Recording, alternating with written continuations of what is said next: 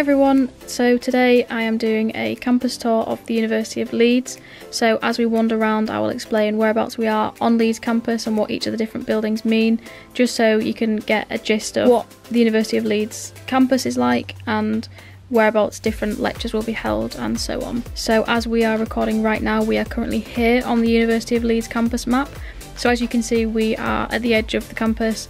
If we were to turn around on this road, we would be basically heading back to Headingley, which if you are a first year student, you may end up going to Headingley in your second year for student accommodation, for living in a house with your housemates. So Headingley is a really nice area, so if we were to walk back on ourselves at the moment, we would be heading back into Headingley. So in terms of the loop that we're going to take around the campus, we are going to do a general loop and we will be starting here.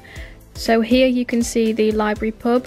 Now the library pub is basically just a pub that students at the University of Leeds or anyone goes to, and it's just a good place to go get a drink with some of your friends, so it's definitely a place that I would recommend going to.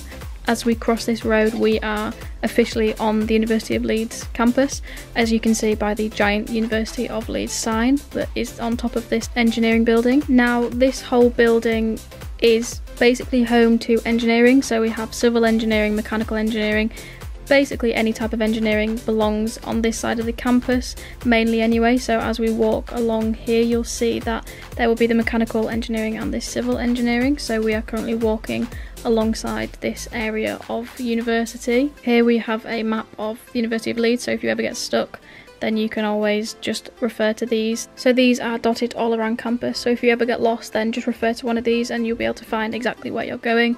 I did that a lot in first year when I got a bit confused where I was going. So again, here we are just walking alongside the engineering buildings.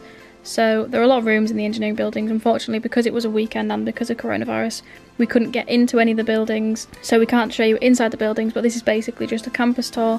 So here we are doing a little bit more walking alongside the engineering buildings. So here we are coming to the civil engineering department, so that will be where any of you civil engineers will be studying. It is worth noting that although I'm showing you specific areas like civil engineering, that doesn't necessarily mean that you will spend your whole time in a specific area. So for me as a maths student, I don't spend my whole time in the School of Maths. In fact, I rarely spend my time in the School of Maths. I spend a lot of time in lecture theatres and in a lot of different areas. That is the Eldon pub across the way, so that is one of the pubs that students go to. So we continue to do a little bit more walking, and here we have the mechanical engineering building. One of the signposts has fallen down underneath, but this is the mechanical engineering. I have actually spent a bit of time in here. Even though I'm a maths student, I did have lectures in the mechanical engineering building. So we continue to do a bit more of a walk. The footway ahead is closed because they're currently building a new physics department, I believe it is, or IT department, which you'll see coming up soon. So that is the electronic and electrical engineering. So as I said, there is a lot of different engineering buildings alongside here. It's home to the whole engineering department. So as we wait to cross the road, we will cross the road just purely because the footway ahead, ordinarily and hopefully in September, if you're coming in September, that footpath should hopefully be clear so you can walk down there. So as we walk down here, as we turn, that is the new physics IT building that is being built. That is the electrical engineering building that I just showed you, but this here is the brand new building that has been built. It is next to chemistry, which you'll see as we go up ahead, and it looks pretty stunning, to be honest. It's been building all year. It looks very pretty. So I think this is home to IT and physics students next year, I believe, because they're currently in EC Stoner, which you'll see as well. So that is basically the whole renovation and the new building that's being built. Ahead you can see Parkinson, so Parkinson is the building that is sticking out at the top, which you will see in a bit more depth in a minute. So I will fast forward all of the walking now, just so we can get to Parkinson's. So here, that is the footpath that has been closed, but hopefully will be open again when you return, if you are coming in September. So here we have the chemistry building. So this is basically the chemistry building, and you can walk all the way through the chemistry building and return out near the Great Hall. So that is near the disability services. So it's great on the campus of Leeds because you can really get to anywhere using so many different routes. So here on the left we have lots of different shops and sandwich shops. So there's Bakery 164, which a lot of you will probably know if you are university students, but if you're not, then I'd definitely recommend going to check that out. So this is Parkinson's. I had a lot of tutorials in Parkinson's in first year, so they have lots of rooms in Parkinson's. If you get the chance before going to uni, or if you want to have a look around, Parkinson's is definitely one of the first places I would recommend going to just have a look around, because it's so stunning inside. So they have disabled access as well for people using wheelchairs, which they just recently built this year, so that's amazing as well. If we carry on walking, so Parkinson's, you will find a lot of students will just sit around Parkinson's on their lunchtime because it's a nice place for students to just chill. Another thing to mention is our campus has now gone smoke free, so you won't see many people smoking because our campus is now smoke free. There you will see a church. Now that church, I believe, is used as part of workshops as well, so that can be used as workshops. And just behind that church there is Laidlaw Library, so that is somewhere that students go to study. Yeah, so we're just going to carry on straight on, but if you were to turn right down through where you see the blue arrows, if you were to go straight on down there, that would lead you to the Great Hall and the Union, so we will be coming to that later, but we're just going to do a loop round for now. Again, there is a campus map, so you know exactly where you're going. So you see the big University of Leeds sign, which again is stunning. So here another, I think that is, so these buildings here are used for workshops. A lot of the buildings, when I do the tour around, I'm not entirely sure what they all are, but they are buildings. We have a lot of renovated houses and churches and things around the University of Leeds that are used for studying. So again, here is the University of Leeds. So again, we're just going to carry on straight on, but if you were to turn right, you would make it down towards the Union again that way, so you could make it down there. Here we have, you can see the back of Laidlaw Library, and some of these houses have been built for, I think it's the School of Education that is down here, so I've had some lectures in some of the buildings around here just because where my timetable has led me. And on our right we have the School of English. So the School of English are houses that have been renovated into classrooms for and tutorial classes. I have been in the School of English and it is very, very pretty.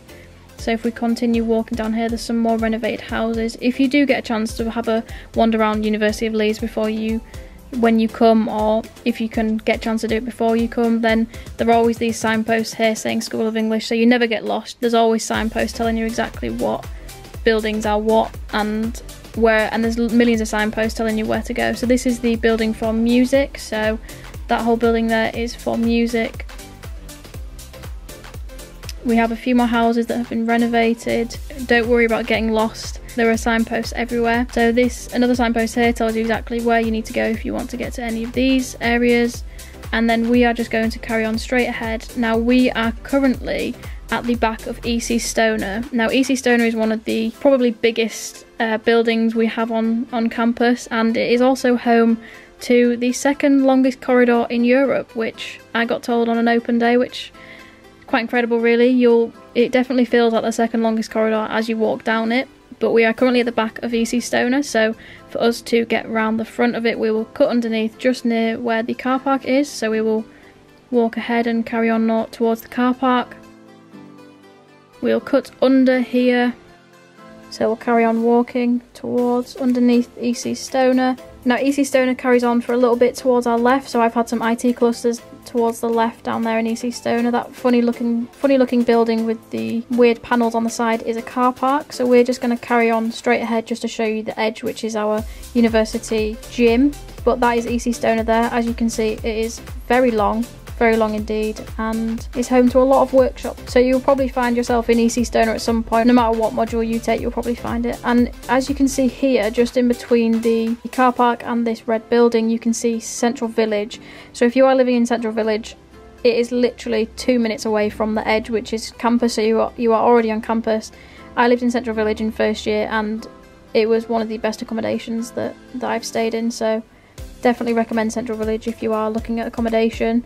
So we carry on down this road here. Now again, you see bike racks. There are loads of bike racks throughout the university, so if you are bringing a bike, then don't worry, you will find a place to tie it up. So we're going to carry on down this road to show you the edge. Now the edge is our gym. Now the edge has a swimming pool, it has incredible facilities. As a first year, you get access to the edge. I would recommend taking full advantage of that. It is incredible inside, and everyone there is so lovely, so the Edge is definitely one of the greatest features that we have at the University of Leeds. So we are just turning left just to show you where Central Village is in comparison. So that is one of the student accommodations. You can see the massive building that is Central Village, so that is Central Village Block D. Now Central Village has 4 different blocks, and if you have a wander over there then you will see the different blocks. I'm showing you behind the Edge because there is the conference auditorium behind the Edge. Now the conference auditorium is a building that a lot of people get confused about whereabouts it is because it is so tucked out of the way. So this may be one of the places you have your lectures in first year or in any year. I had a few in first year and second year. So we're just going to wander back on ourselves back to the Edge. So again, this is the Edge. Now if you take exams in full classes, so in, you don't have any special arrangements for your exams, you will most likely be in the Edge at some point for your exams. So that's the way that the university puts you for your exams. We carry on ahead. Now towards the left we do have Leeds General Infirmary, and I believe the university is attached to Leeds General Infirmary, and I think that is for medical students. I'm not entirely sure because I am a math student, I'm not fully aware for that, but as you come up here we have a lot of the science buildings, so we're not going to venture too far down near the Worsley building or anywhere down there. So we have, as you can see here ahead of us, attached to Roger Stevens, which is the building with the statue, we have a massive area, and I believe this is for all the sciences, so the biological sciences, etc. So if you are a science student, I believe you will be at this side of the campus. I'm not entirely sure, but we're not going to venture over there in this campus tour. We're just going to do a general campus tour, so I believe that is where the science students are situated. We have the lovely Roger Stevens pond. Now we actually have fish in the Roger Stevens pond, and we also occasionally get ducks as well. So the ducks are a lovely sight to see at the University of Leeds. That is Roger Stevens. Now Roger Stevens building is where your lectures will take place. So every year I've had lectures in the Roger Stevens building, but if you look straight ahead you will see EC Stoner again because it is such a long building. Here we have Food Sciences building, as you can see by the signpost there, so that is behind Roger Stevens. Again, EC Stoner all along there. You can see the car park that I mentioned earlier, so we will get a better view of what Roger Stevens looks like up close. It is a very large building, but I can guarantee you'll definitely end up in Roger Stevens at some point throughout your university life because so many lectures get held here. It's probably one of the main places that the lectures do get held, especially for me as a maths student. All my lectures get held in Roger Stevens and occasionally a couple in the conference auditorium. So we continue up this ramp up here. Now towards the side of the Roger Stevens building we have Leeds University's Sustainable Garden. So if you are at Leeds, I definitely just recommend checking this out because it is so pretty, and they explain everything that they're doing in the Sustainable Garden. And as you walk through the Sustainable Garden you will find yourself at the Faculty of Biological Sciences. All of that area there is the Faculty of Biological Sciences. As you can see ahead, I had some IT clusters in the Faculty of Biological Sciences, so it's not uncommon for you to end up in an area that is not part of your degree, but it's very interesting at the University of Leeds because it means you get to explore the different areas of the campus. So again, here is the Faculty of Biological Sciences, and we have the Irene Manton building. Now we turn away from the Sustainable Garden, and in this area behind here you will find Charles Morris accommodation and a few other areas. Unfortunately, as we tried to get here the pathway was closed, so we just decided to cut back on ourselves. So unfortunately we won't be able to wander over there. There was a signpost saying that the path had been closed, so we're just going to cut back on ourselves. So again, we're just going back to where Roger Stevens building is. Now again, as you can see, that is EC Stoner building. It is so long. So again, EC Stoner there is incredibly long, and you can see in the distance there is the Central Village block as well, Block D. You can't seem to miss Central Village Block D because it is so tall. Now we wander up these steps. Now on the left of us we have the School of Mathematics, and on the right we have the IT Services. But there are so many different buildings at the University of Leeds that I couldn't name every single one in this video, so we're just doing the very general. And as we carry on from the School of Mathematics we have the Edward Boyle Library. Now this is one of the libraries that a lot of students use, specifically the science students, and yeah, it has about 5 floors of different, IT clusters, all sorts of different things in the library, so that is definitely a library that's worth checking out. They also have the edit room, which is just a coffee place underneath, so there are plenty of coffee spots. Again, in Roger Stevens there is also a coffee spot underneath Roger Stevens, so that's great. So we continue up a few more stairs. So we are at Social Sciences building. I've been in the Social Sciences building, it's very nice. And as we turn around, you will see some red doors. Now the red doors is called Red Route. Now Red Route essentially can get you from Red Route, you can get to anywhere in EC Stoner, and it takes you to Roger Stevens as well. Now just behind these trees we have the stage, which is where performances happen. So my friend has had plenty of performances and he has done one of his performances in the stage. Now we will carry on and you will come up to see a particular favourite statue of the University of Leeds. Everyone calls it the Bacon statue. It's not actually called the Bacon statue, but it's definitely a key feature of the University of Leeds. So we will wander up and you'll see it there, the black figure there. Now behind the black figure you will see an addition onto the Great Hall. Now after Parkinson's, I mentioned that we could have turned right and that would have led us to the Union. Now that's what down there is, that's where we would have turned, but if you were to go down there and turn left you would end up at Parkinson's again. So that building is the Michael Sadler building. Well, now this entire area here is an add-on from the Great Hall, so I will show you the Great Hall. Now the Great Hall is essentially where you do your graduation. Another signpost there as well, and you sometimes can have your exams in the Great Hall. It is absolutely stunning, it's so pretty, and all the additional areas onto all the buildings onto the Great Hall are absolutely stunning. So here we have the Great Hall, it's absolutely beautiful. Now if you were to walk ahead you will see an archway. Now this archway actually leads you through, if you were to follow the archway and go down the pathway that you can see to the right, if you were to go down there you can get to the Disability Services and you can also get to the School of Chemistry, a back way to the School of Chemistry. I'm not entirely sure what all these buildings are here, but if you were to look at the Leeds campus map you will be able to see what each of the buildings are. So again, this is the add-on to the Great Hall, absolutely stunning. And as we walk ahead here we're going to just do a little bit of a shortcut back on ourselves. At the end of here, if you turn left you will see the statue that I just mentioned, whereas we are going to turn right and we're going to get onto the main stretch where you will see the Union. In the Union they have so much stuff. Obviously because of coronavirus I couldn't get into the Union, but there is a video on YouTube which I will put in the description box that gives you a tour around the University Union, so I would definitely recommend checking that out. There's just so much in the Union, it's incredible. So here, that is the big red building to the side here. There's so much going on at the Union. We have some pretty flags that are up there. And again, that is on another grass area. So we continue to walk down here. Now this is probably where you'll see a lot of students walking because it connects you to Hyde Park as well. So there's a lot going on this stretch. So we're just going to continue to keep walking. Now we're going to turn right. If you were to turn left up there, you would end up just around some houses.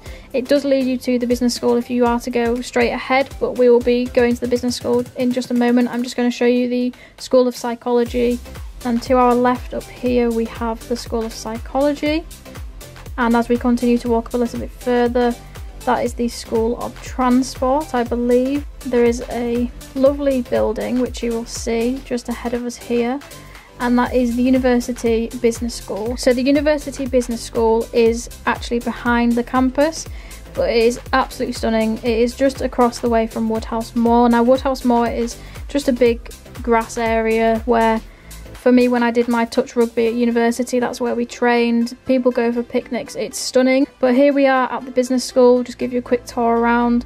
It is absolutely stunning, so many pretty buildings, and it is absolutely massive as well. So I've done presentations in the business school as well, and as you can see it's absolutely stunning. So we're just going to wander back through the business school, and we're going to wander a little bit longer up towards past Henry Price. So again, that is the student accommodation, and as we continue to walk we end up back to the engineering buildings as I showed you at the start of our tour. So that is a campus tour of the University of Leeds. It's a very general campus tour, so I hope you found it useful. I hope some of the buildings you may recognise if you came on an open day, or if you need help trying to locate buildings, then hopefully this will help you. But that is a general campus tour of the University of Leeds. If anybody has any questions, then put them in the comments down below. I hope you enjoyed it. If you did, then please like, subscribe and comment. And if you are interested in any other university related videos, then check out my channel. But for now, thank you very much and goodbye.